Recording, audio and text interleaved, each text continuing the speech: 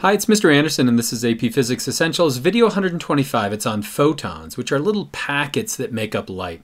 I got an email from somebody, and they said they have a touch light in their house, so you can touch it with your finger and it goes through different cycles. But they could hit it with a UV light, and it would cycle through as well. And they wanted to know what was going on. Well, this is the photoelectric effect. And so what you're doing is you're kicking off electrons with that light.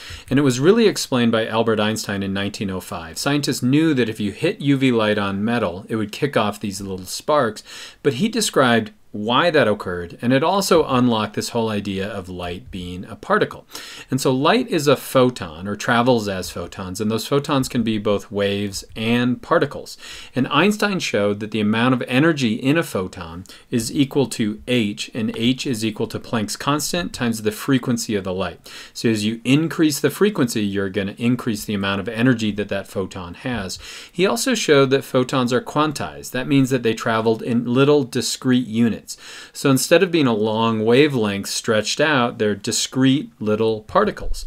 Evidence came from spectral lines, both of emission and absorption spectrum, and then the photoelectric effect, which we'll get into in just a second.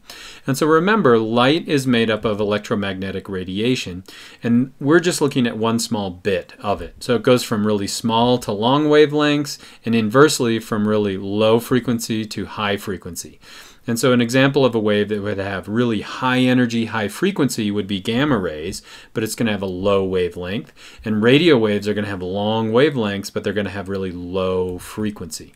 And so our model up to the time of Einstein was that it was a transverse wave, that the waves are traveling in one direction, but there are electric fields and magnetic fields that act perpendicular to that. But we thought it was one continuous wave that was able to, for example, interfere.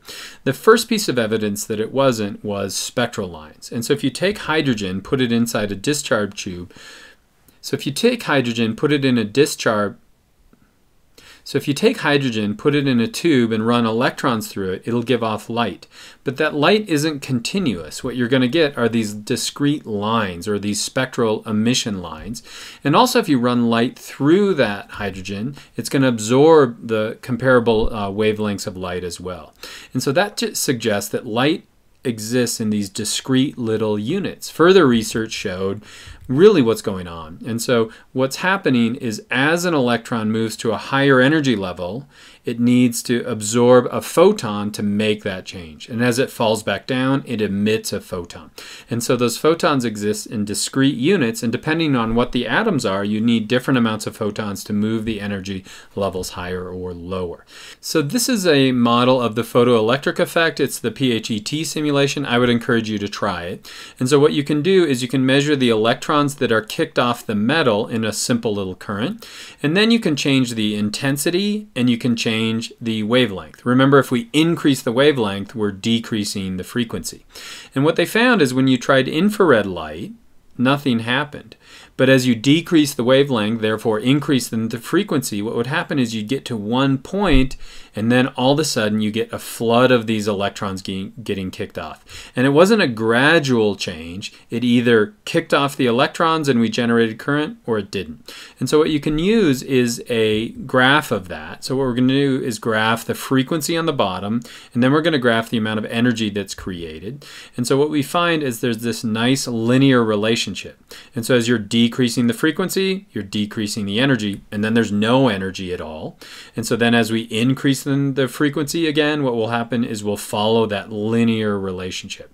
So this is using copper plates on either side of this vacuum tube, but we could change it to something else. We could change the metal, for example, to zinc, and now we're going to change the frequency, and we see that same graph, that linear relationship between the frequency and the energy.